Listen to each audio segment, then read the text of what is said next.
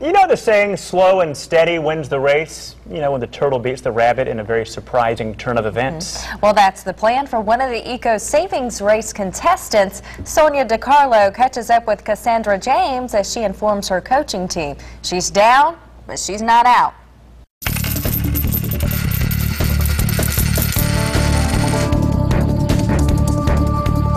Financially, I mean, it's the worst time of my life.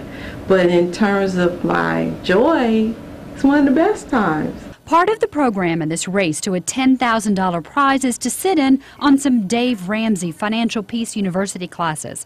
The goal is to learn that cash is the way to purchase things. Does he mean paper or does debit card count too? What he's trying to steer you away from is using credit cards. Oh, okay, I don't have using money that you don't actually have. In Cassandra's case, she says truer words were never spoken. She definitely can't even think about spending money she doesn't have until she gets a job. She's in the market and she's finding it's not easy. You know, with things being so impersonal, with looking for work these days, I've been trying to go off the beaten path, so to speak, giving people some insight into, you know, my work ethic and temperament, and not just being some resume, you know, through cyberspace.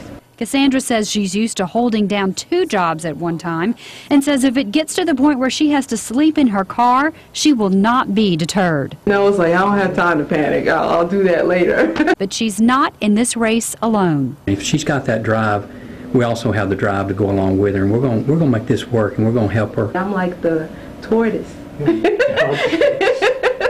in the competition because I got laid off like right before it started. Yeah, no, we're going to help her through it too. We're going to do our part. Sonia DiCarlo, CBS 42 News.